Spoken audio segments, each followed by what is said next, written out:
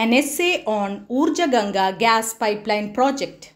The Urja Ganga gas pipeline project was launched by Prime Minister Shri Narendra Modi in Varanasi, Uttar Pradesh.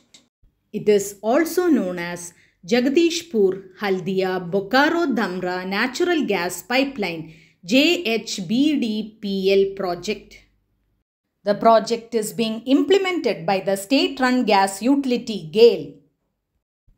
Gas pipeline is the cheapest mode of transportation of gas. It is a 2,655 km long gas pipeline project originating at Jagdishpur, Uttar Pradesh. This project costs around Rs 51,000 crore.